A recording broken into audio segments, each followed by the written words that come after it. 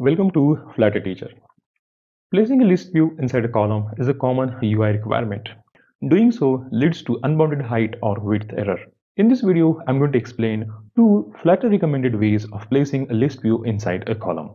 So without wasting time, let's get started. Let's see the first way. In this UI, inside the column, image is the first, children, and below this, we have this vertical list view.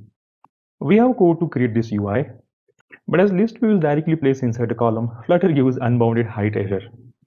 The most recommended way for this situation is to wrap a list view inside the expanded or flexible widget. Now you can see use of expanded widget has solved our problem, and we have got this vertical list view below this image and it's working fine. Now let's see the second situation where we have this horizontal list view below the image inside a column. Let's modify this list view as the horizontal one.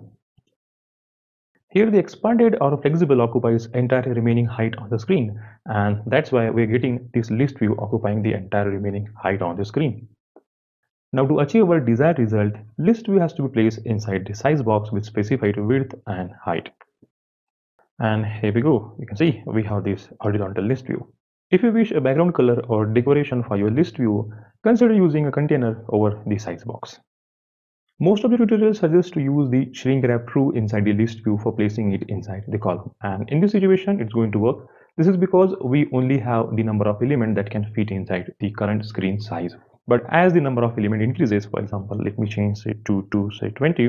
And when I save the code, you can see Flutter gives us the overflow error, and this shrink wrap is not going to work for this situation. That's it for this video. If you really found this video helpful and knowledgeable, don't forget to like, share, subscribe, and hit the bell notification button to get my latest videos.